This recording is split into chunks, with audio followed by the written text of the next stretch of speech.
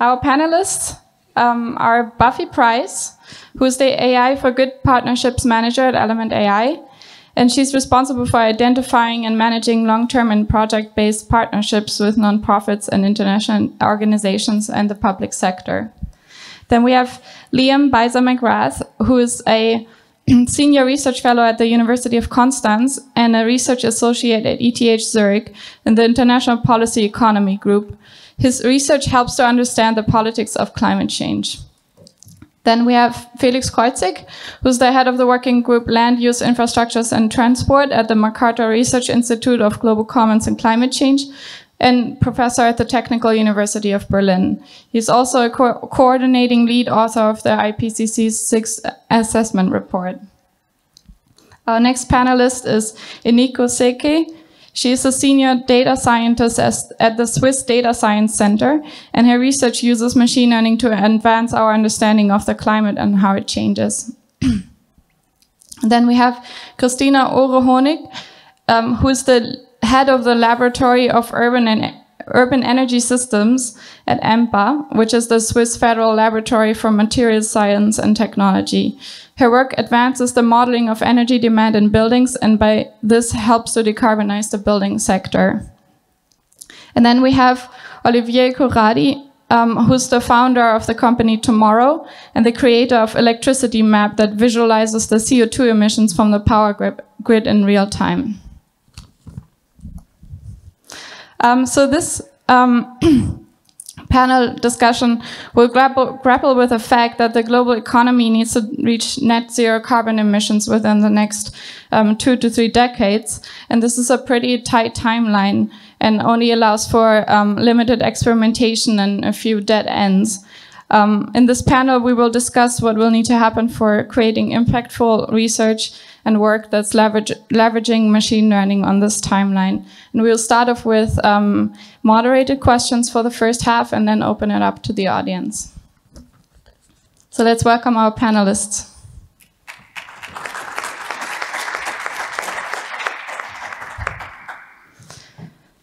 So to start off, I would like each of you to address in one sentence one application of machine learning to climate change adaptation or mitigation or climate change science that you particularly like or that surprised you or that you think is missing. I had to be first, didn't I? Well, I'm quite new to the field, so it's all surprising to me.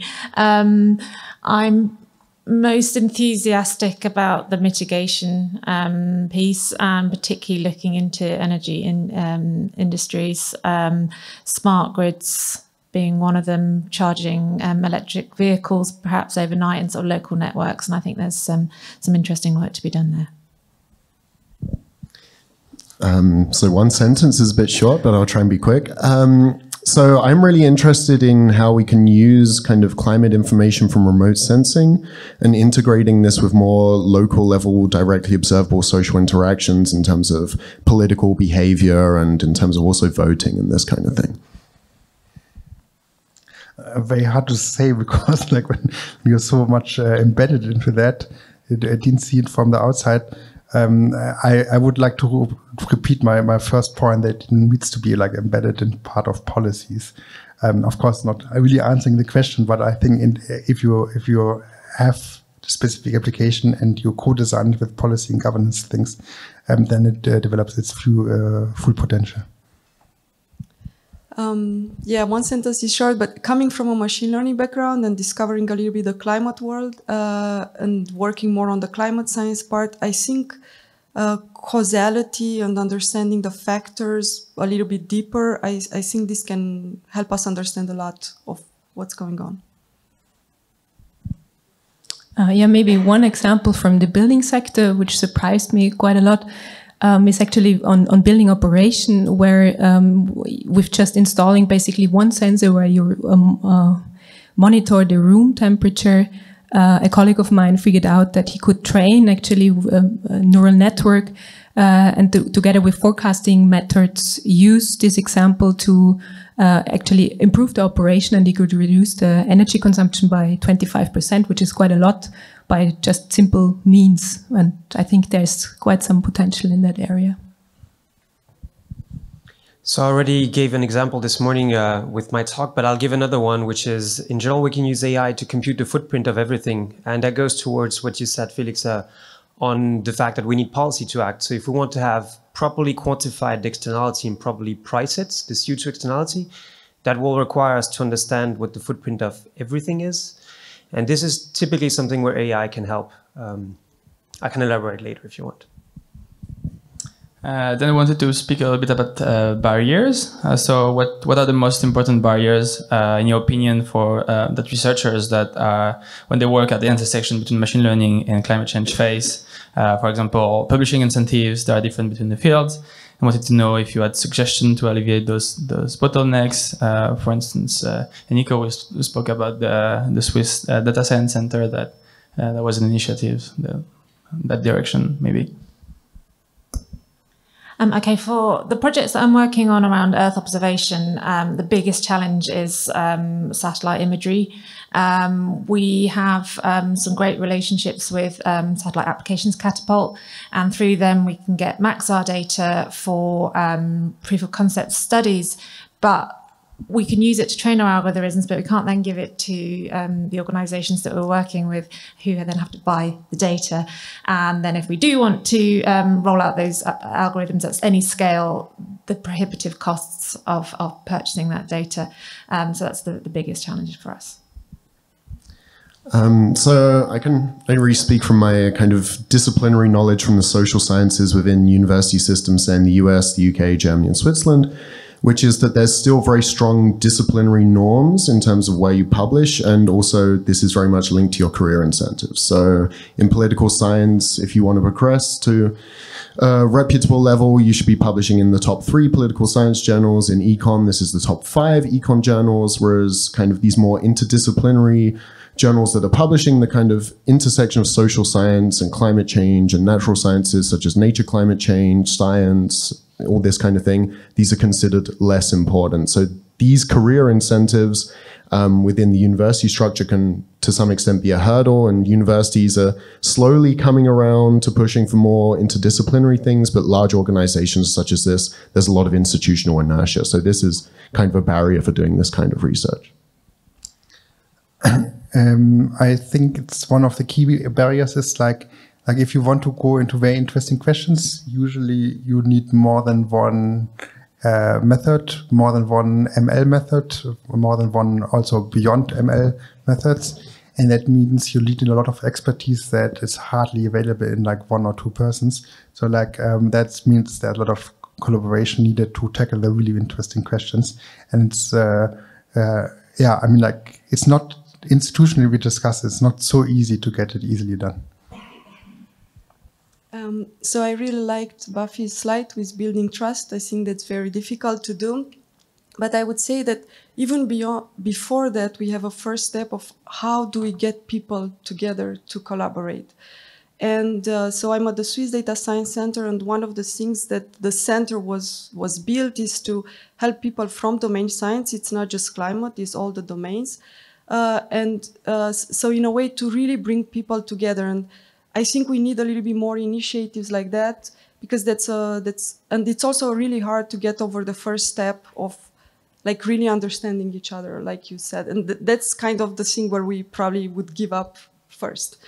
And then for publishing, I think it's not easy for young PhDs, let's say, who they like both, but they don't know where to publish. Is it machine learning or not? So who knows, maybe in the future, if we can get joint journals somehow to really not push them away from something that they might like to do, but it's not appreciated. One barrier, what we usually have, or we have to deal with, is at the urban scale that you need a lot of data usually, and that this data are usually very distributed. So if you want to get data from energy utilities, you have a lot of privacy protection issues, and most of the time it takes just a long time to get hand of this data. And there to find ways how we can more easily share this information without having problems with privacy, that would make our lives much easier.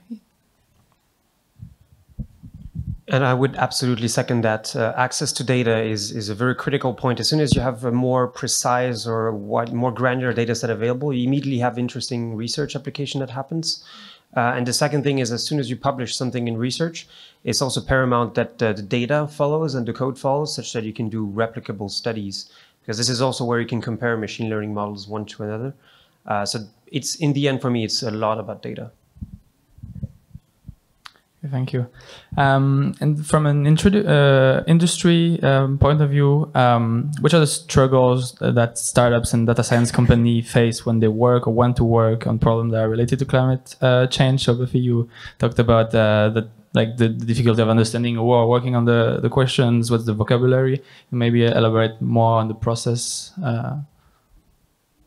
Yeah, I'm really interested in these sort of legal structures that can be huge barriers. My background in the charity sector, so charitable regulations, particularly in the UK, are really strict about what you can do. They can't make profit, but they do have access to certain grants and funding opportunities that aren't available to a for-profit company. So if you're doing for good projects, social benefit projects, you don't have access to those same funds, but you need to, so maybe you need to fund them out of your existing profits. If you're a startup, you don't have those, and that can be a real challenge. So just the way structures are, the legal structures are as they stand, can be huge barriers between working effectively as a for-profit startup or a charity. We have something in the UK.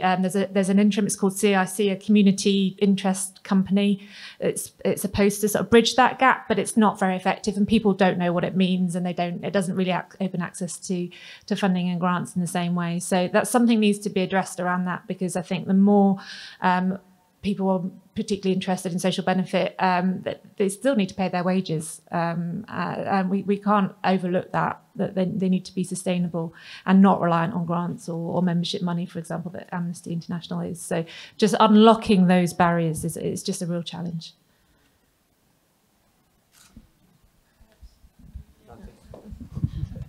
No, the biggest barrier, so as soon as you're for profit, the biggest barrier is formulate a business model, to be honest. And if you take a step back on what we've done, we've asked ourselves a lot the question of, should we be for profit or should we be not for profit? And the reason why I personally believe that we can have a greater impact if we're for profit is that if we really want to fix this worldwide problem, we need to attract enough capital and be able to formulate the business model that enables this thing to have much more impact than what it could have if we just relied on grants. So it's kind of a bet, but it also means that if you're for profit, your biggest problem is formulate the business model.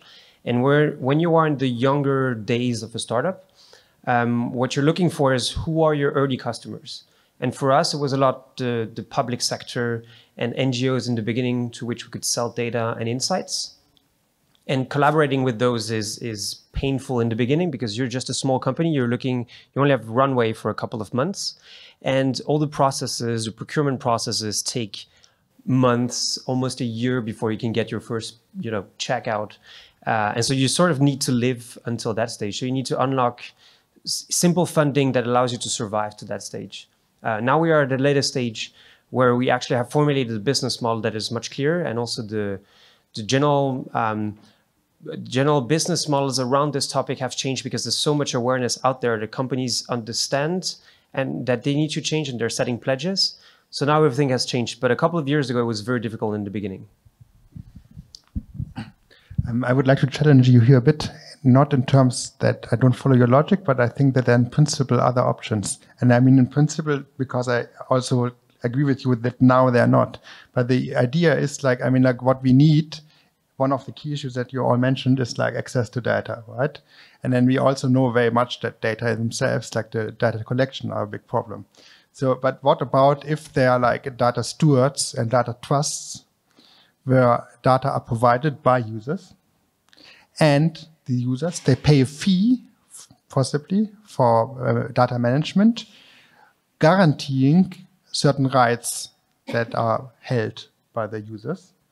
And for example, such data trusts and stewards would possibly like have clauses say, for good purposes, for research purposes, these data are provided. for other purposes they are not. And they would fulfill other aims, like, I mean, if you just imagine that you don't have like smartphones that suck all the data out of you, but you have really control who to give it to you. As a user, you can give it to this data trust, but not to others. And then you would be happy to pay a fee, because currently you have all the social services for monetary fee, but you in payment you give all the data, and many people are not happy about this trade-off.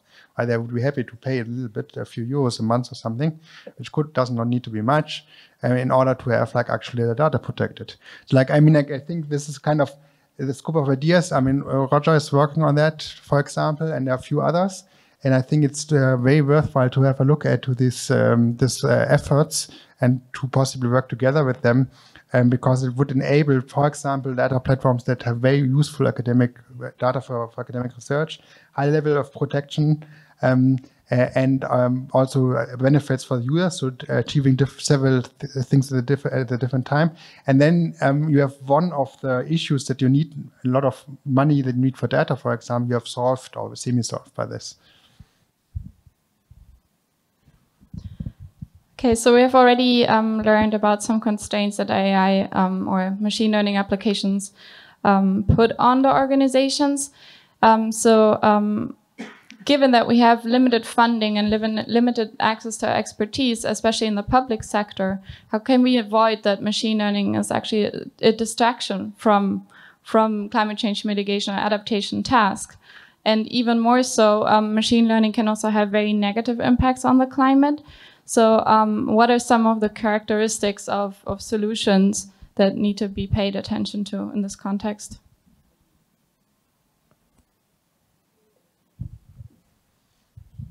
It's a very, very, very good question. I think you can restrict it to machine learning, but you can also restrict it in general to any initiative that is out there. And the concept that I like to bring up is always the rebound effect, in the sense that if you build a technology that's more efficient at doing something, the real problem that you have is when you start using more of that technology in the end, such that you don't reduce emissions, but you increase them because you increased accessibility to that service. And you have exactly the same thing with machine learning. So I think you have to always watch out when you are building a system in general to quantify very precisely what is the impact you're having, and to make sure that behind that you actually have regulation that is putting a proper price on carbon to not increase the thing to a bigger level. And very concretely speaking, we are working on some initiatives to figure out what is the carbon footprint of using AI in general. When you are using so much electricity to power all your GPUs in the cloud, that needs to be quantified, and that will help you pick your battles at some point. If you're looking to reduce CO2 on by building a model that impacts just a small piece, if your costs are bigger than your rewards, you might not want to do those things. So in a perfect world, you know, you want to have a ranking of all the different things you can do, all the solutions, look at the amount of CO2 reduction potentials. You want to go from top to bottom. And that can only be done through, you know, sober quantification of different things you're doing.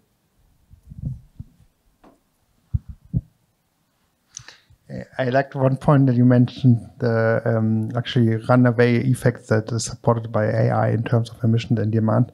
And it relates to the talk that was given yesterday on privacy and Facebook, etc., which basically, I mean, but the bottom line is like 99% of application AI are done by Amazon, Google, and Facebook in terms of psychological profiling that is effective in terms of incentivizing additional consumption.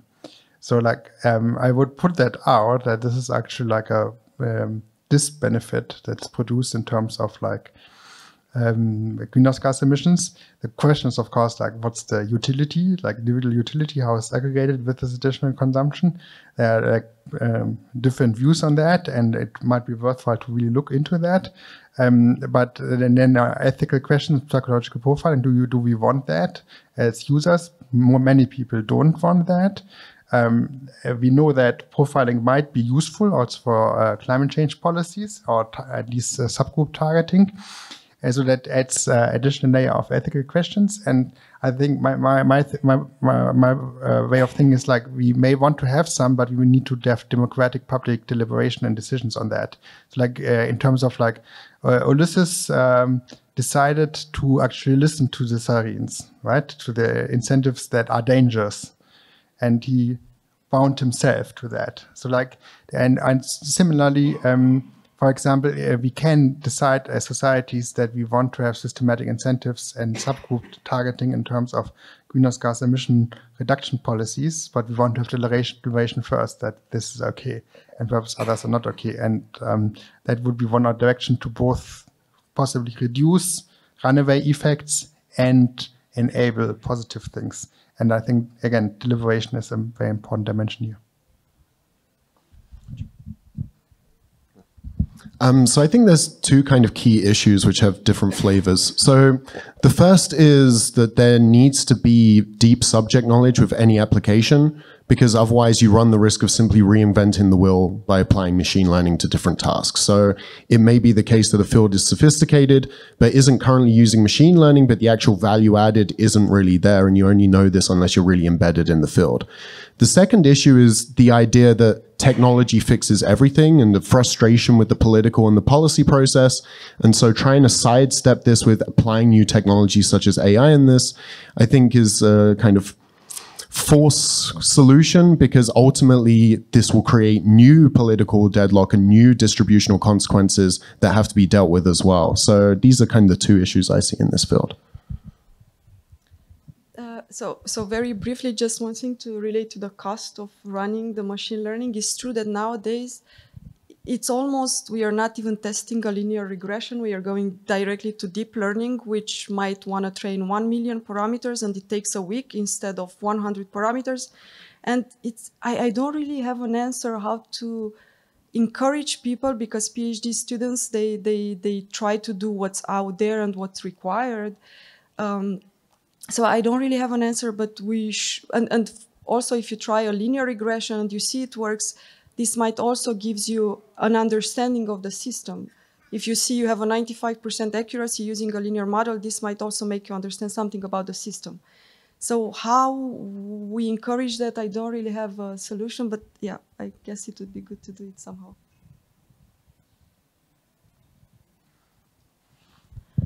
If there are questions from the audience, maybe now is a good time to open it up to the audience.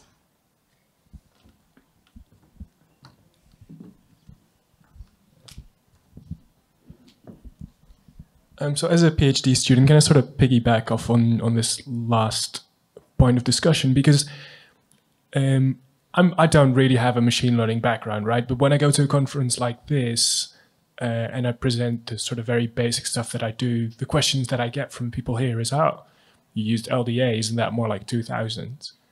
And if I actually want to get this published, I know that the chances of me getting it published are much higher if I would say use BERT, even though BERT might not be super useful to me at all.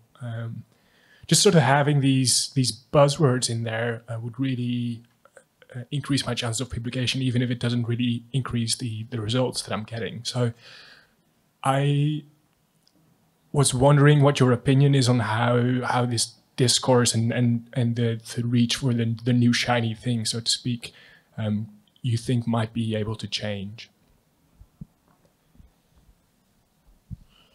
Yeah, I think that's difficult to do. Maybe one thing is to have both. Let's say you have both and you compare them, and then you can, I don't know, maybe you manage to prove that LDA gives you a 93% accuracy and deep learning 94%. And it's very difficult because now we are going towards so much more complex system to have a 3% increase in accuracy. And is this something that we want? But yeah, I guess if you have both of them, that's probably a starting point. Then you're increasing the problem, right? Because they're now required to do two things. And so I'm required to run both the expensive model and the cheap. I would say that if you have from the start a very good accuracy with a linear model, I think that should be enough if you manage to argument it well. If you start and you have 55% with a linear model, then it might be worthwhile trying to see, can I get a 70% with a deep learning or not? But it depends on what's the initial result. But my guess, we shouldn't lose sight of all those things that are simpler and, yeah.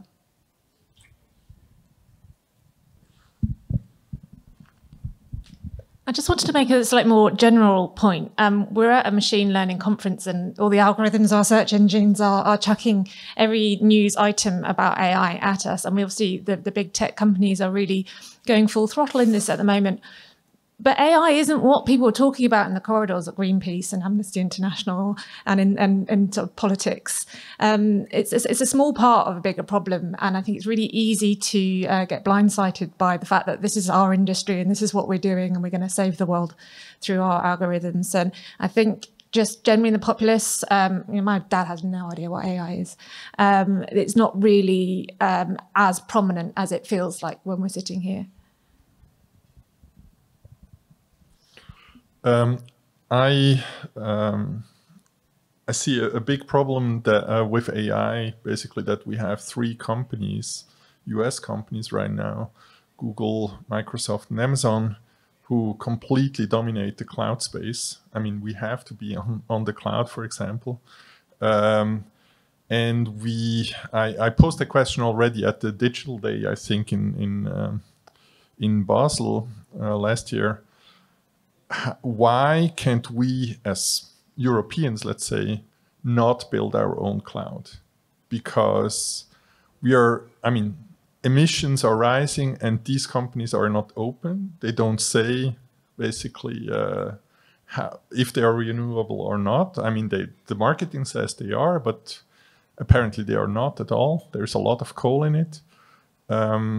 Why isn't there an initiative to take that over and basically build cloud computing that's really 100% renewable, and we know it?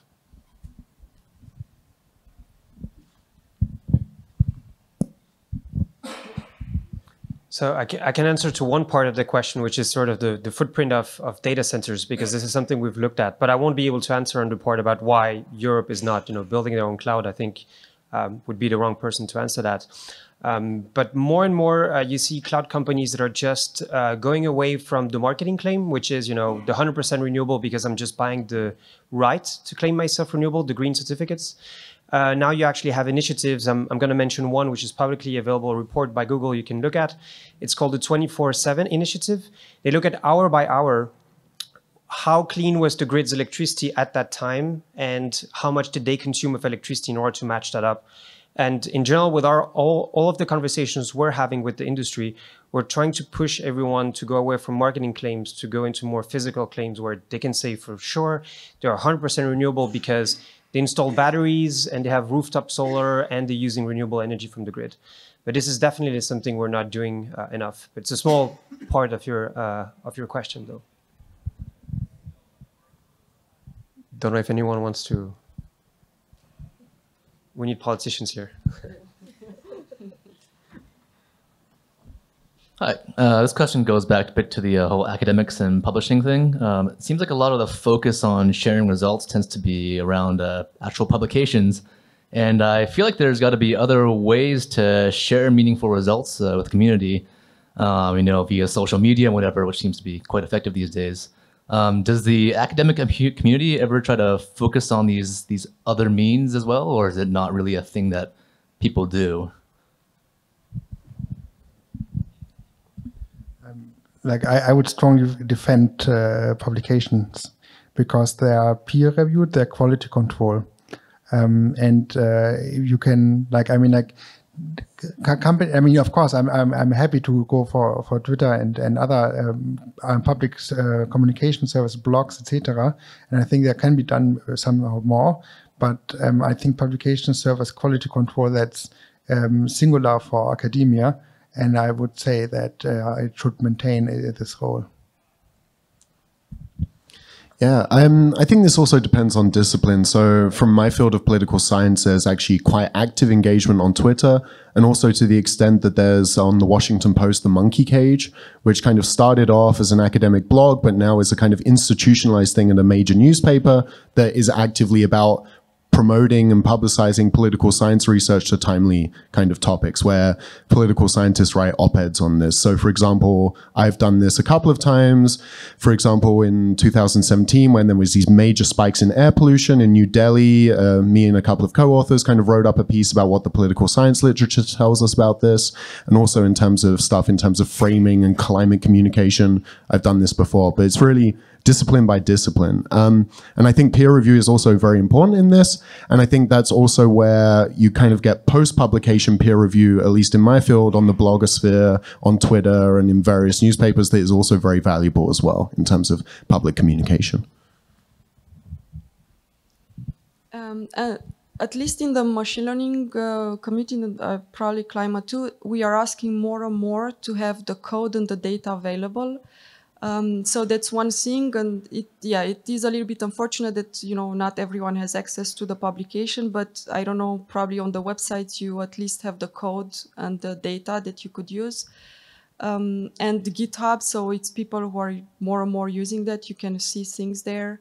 At the Swiss Data Science Center, they're also developing a platform for data versioning, so that it's not just the code, but you have the data and the code, and these two allow you to see what is your process data. So there are more and more initiatives in this direction, not just publications. Yeah.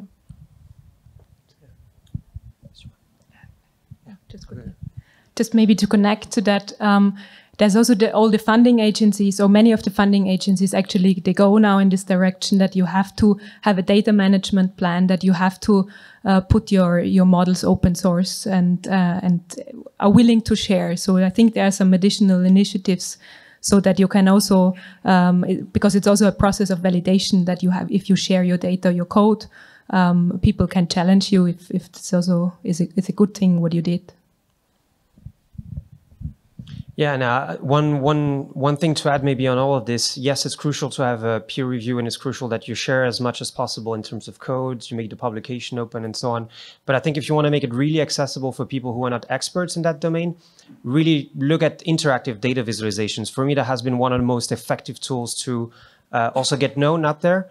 I've seen an incredible blog post made by someone at some point who published a new NLP model. And you can look at the paper, it's quite complicated, but the visualization enables you to type some text and see how it works, click around, understand the features, gives you another level of intuition into the model.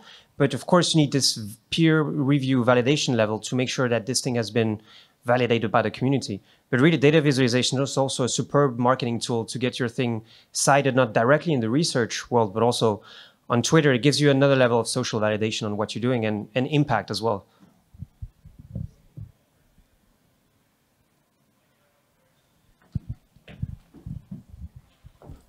Yeah, I just want to come back to the previous question related to why is there any European cloud solution?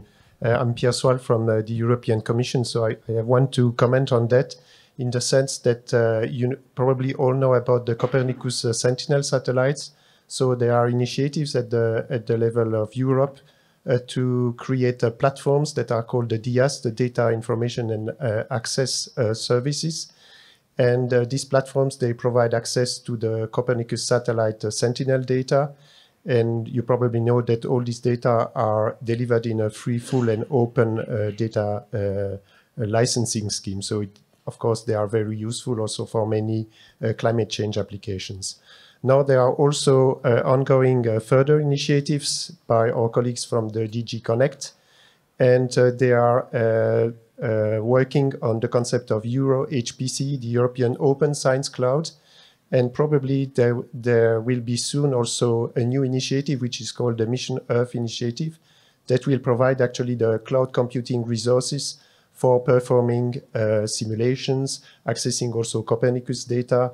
And this, of course, can be very useful for climate change applications, including the use of artificial intelligence in this context. So there are indeed initiatives. Of course, the big American companies, they are at the forefront, so to say, but work is ongoing at a European level.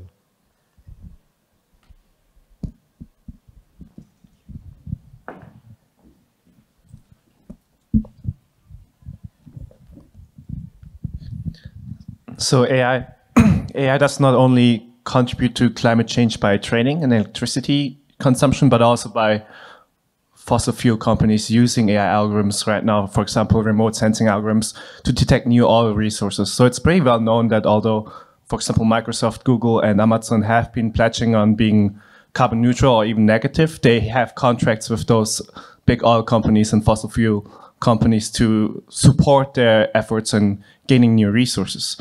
My question is that as an AI research community, when we're developing, for example, algorithms such as high-resnet that can improve resolutions of satellite imagery that could easily be misused by those fossil fuel companies, how should we as a climate change AI research community think about that? And maybe that also connects to Felix's points on data licensing. In that sense, not only the licensing on who can use the data, but also licensing who can use that kind of model. Yeah.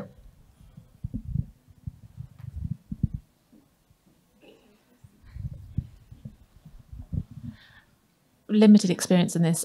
We do try and open source as much as we can, and I think that's the right thing to do. There was a particular project we worked on with Amnesty International called Troll Patrol, and we've handed over the code and the data to them to act as gatekeepers. So they will provide it on request, and that is just another option open to if it's a particularly sensitive data set, and we've left it to them to be the arbiters of who they will and won't share that with. So it's a sort of open source, but with a barrier just to anyone. But it's a difficult one. So I'm a firm believer in open science, and ultimately the role of limiting usage is at the political level and the policy level. Right? It needs to be regulation rather than researchers deciding to kind of withhold their research and their scientific progress for any fear of this. I mean, as a kind of disconnected but still linked example, so if I do research on government repression and how this potentially prevents civil war within a country, obviously autocratic countries could read this and then figure out what's the optimal way to deal with a potential uprising. But if I just shut off research on this because of this reason, we really limit the field in terms of progress. So this is something that has to be solved at the political level rather than the personal level, I think. Yeah, I agree, but I think what you mentioned in terms of licensing could be still an idea. Like, I mean, you can publish codes and license it for example, specific purposes or non-commercial or even commercial under specific conditions. And like, of course, the question of institutions and regulations is very, very hard on that, but still, I think we need to go into that direction and look for, I mean, like your question directly, I mean, like, of course, there's a direct role to pressure the big companies to get out of that, both by boycotting their infrastructure, if that's possible. I mean, we have just heard how difficult that is, or boycotting not working for them, and these kind of things. I mean, like little steps to be taken, but the important step, of course, is creating alternative infrastructures and regulations and incentives and licensings. So perhaps one last question that one or two of you could answer. If I am a machine learning expert, researcher, student, and I want to get involved in the climate change field, and I want to work with you, what kind of collaborative process are you looking for? What kind of attitude towards the topic are you looking for?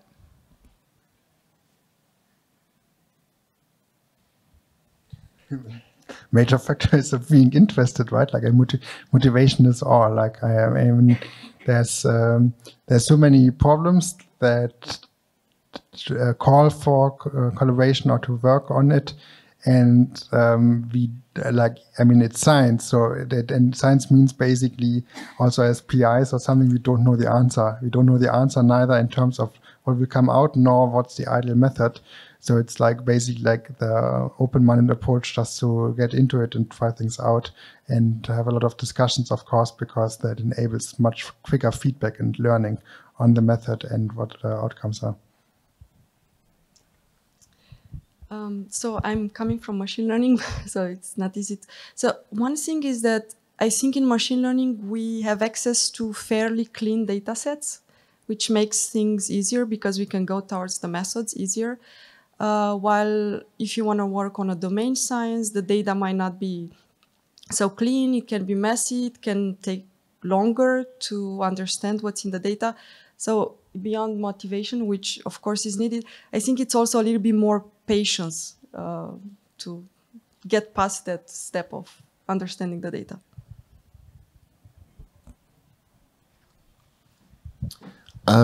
So a very general point is the best thing you can do is figure out your comparative advantage relatively quickly. So it's not about your level of technical skills, but it's about your level of technical skills compared to others that potentially vary in other aspects. So if you have great machine learning background, but you know some very specific country details, then really focus on this and push this, because this is going to be your kind of unique aspect to contribute. And I think also, and I can relate to this myself, when you first learn new tools, it's kind of like, this is the tool, I apply it to everything. Be mindful of this, be open to listen as to why this may not be appropriate, why there's kind of other relative advantages in terms of different methods. And yeah, just willingness to listen is always a good thing to have. All right, we're fast approaching lunchtime. So let's thank our panelists again.